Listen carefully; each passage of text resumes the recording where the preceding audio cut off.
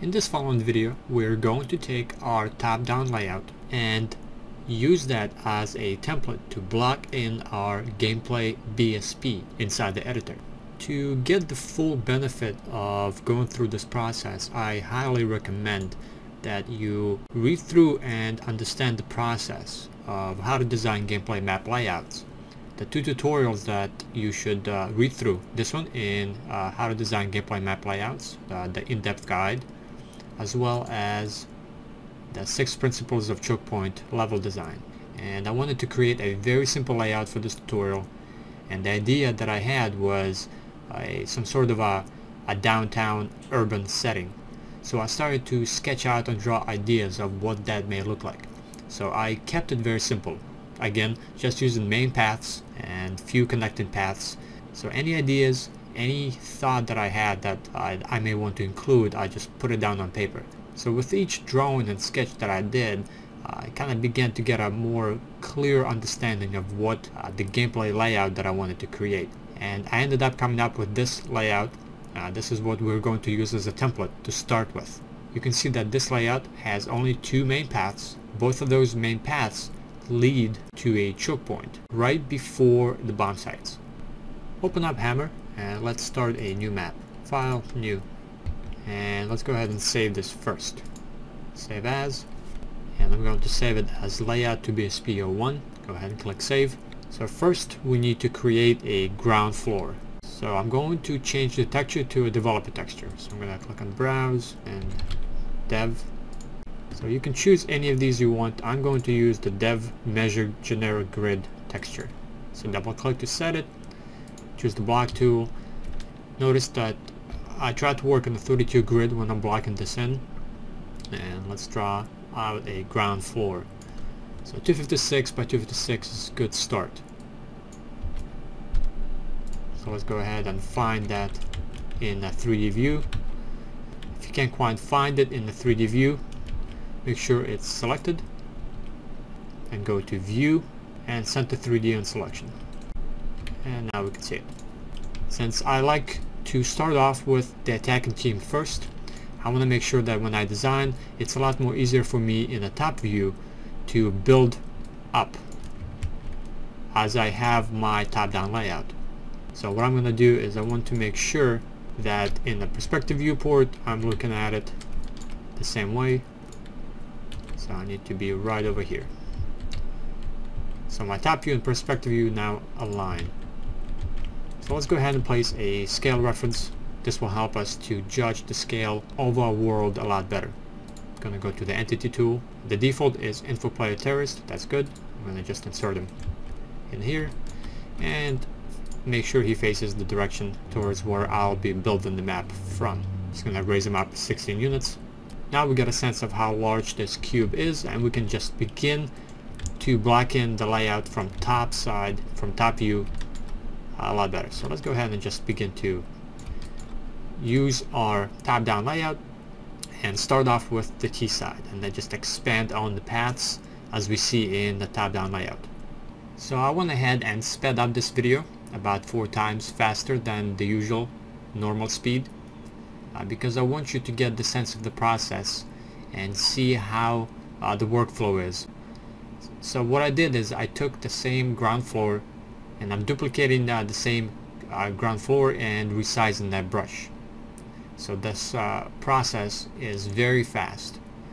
I'm not worried about using any height variation within the layout as of yet. So I'm referring back to the drawing a lot. I'm trying to get the same idea that I had in the top-down layout sketch and translate that into the editor. One of the things is in the final map I do want to have a height variation. There are a couple of spots in the map that I want to, where the player will be going up the stairs, and there are sections of the map that I want them to go down the stairs. So the Z height variation in the map, very important to me in the gameplay. So I want to do that, but that's going to happen after I time everything out. And as I'm designing this, I already know what the environment, which map sections this environment is going to have.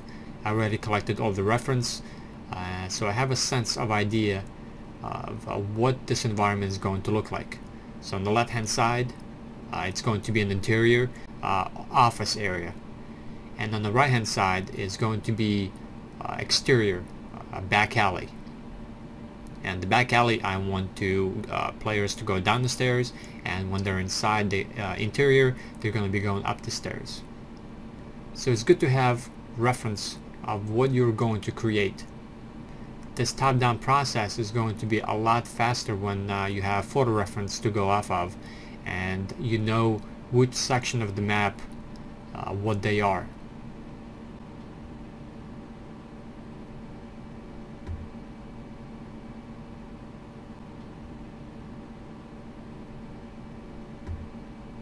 So I just placed this CT spawn point to define the area where CTs will spawn.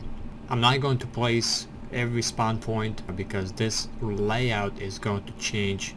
My next step is to go in and place where the bomb sites are going to be, put a skybox so we can quickly compile, jump on the map and time out our choke points and our arrivals to the bomb sites. So let's go ahead and put define the markers where the bomb sites are going to be.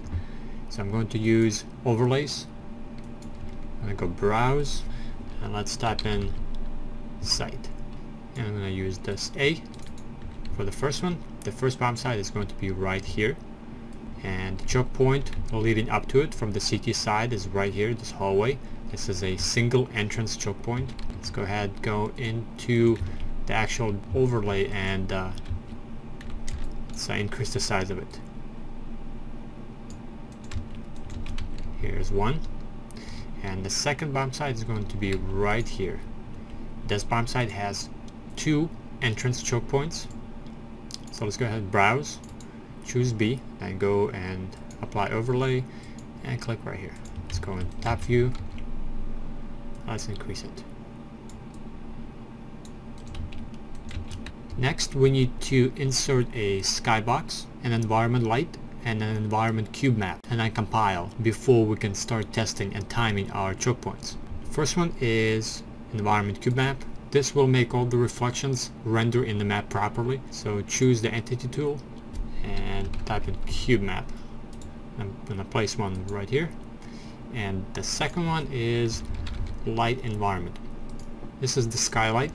This is not the way you would light the environment when you are focusing on lighting of the map, but to get the map compiled fast for you to jump in and start testing, you need this with a few basic options enabled so you can see the skybox being reflected. So place this inside your map. Let's go into properties by double clicking on the light environment. Now instead of just trying to figure this out on your own, I like to use the sky list that's provided for Counter-Strike Global Offensive with all the skyboxes and all the light environment properties given to you. So I'm going to choose Inferno. This is a well-lit daytime map, and I'm going to use these properties and just plug them in.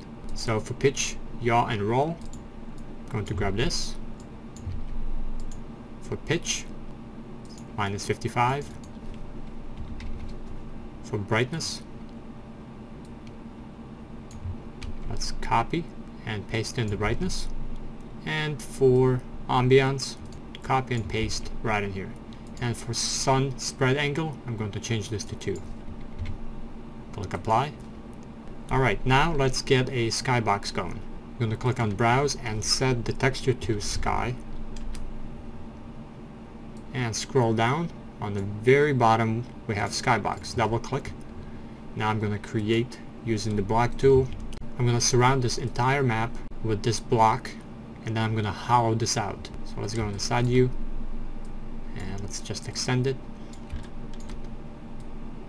Make sure that everything is inside. Click enter to finalize it. So now I'm going to select it, go to tools, make hollow, and 32 is okay. Normally you don't want to hollow out your geometry, and this is not how you would build a skybox. This is actually very bad for your map and how optimized your map will be. But for the purpose of testing this quickly, we need to get something going, and I don't want to spend the time to building up the walls and making this an optimized map. This comes way later. So now we have all the necessary entities to get the map compiled and run inside the game. Let's save, run map.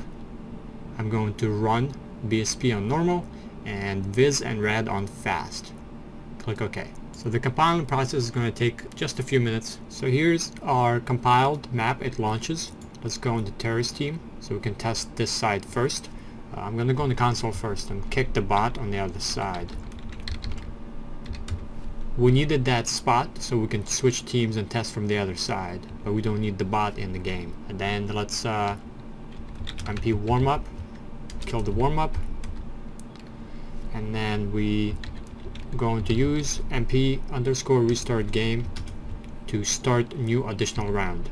So once we do that, we're going to use the knife out so we can run fast, and we're going to start timing ourselves towards the choke point and seeing how long this takes for the terrorist team to reach.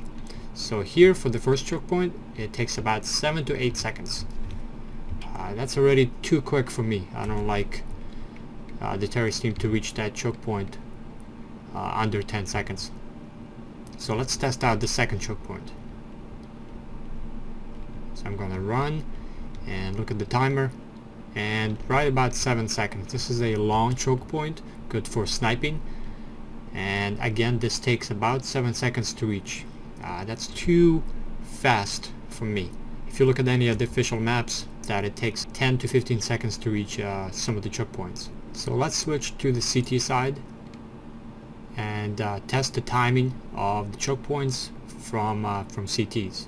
Right, I'm going to test the B side first. So I'm going to choose the shortest route, knife out, notice the timer, and about 7 seconds. The timing is good, but again, too quick. And let's test out the A site.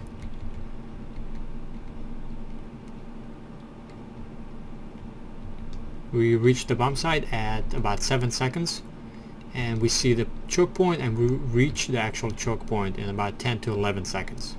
So after that first initial run, after we constructed our layout, we can already see that we have issues with timing, that it takes way too fast from spawn for both teams to reach the choke point. They reach A a little bit too late compared to the T side. So we're gonna need to change the layout and expand it a little further, adding a little bit more distance from spawn and redefining our paths a little bit more. So I'm gonna go into Viz groups, click on auto, and turn off the skybox. I sped up this video about 300%, and now I'm going through the refinement and updating the layout process based on the timing feedback. I'm going to pause this video and I'm going to show you before and after, because you don't need to see what I'm doing right now. It's more of the same of what we did before. All I'm doing is just beginning to extend and update the layout to give them a little more time for both teams to reach the choke points. So here's the modified layout. Let me show you the before and after, where we started and where we ended up. Here's what we had, and this is what I ended up with.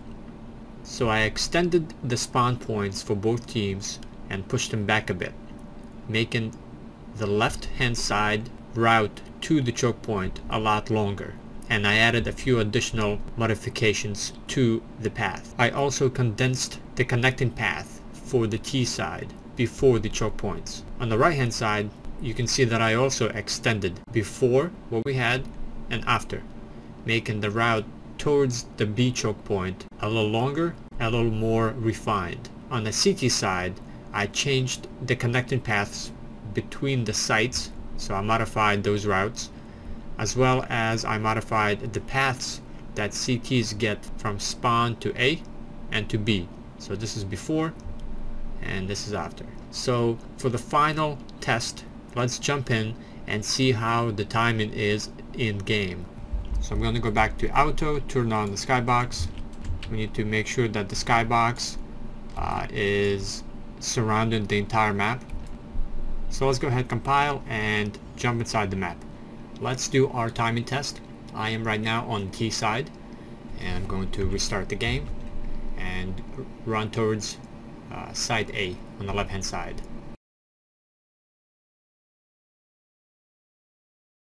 And here we are. Takes about 10 seconds to reach. Let's do the right hand side towards B.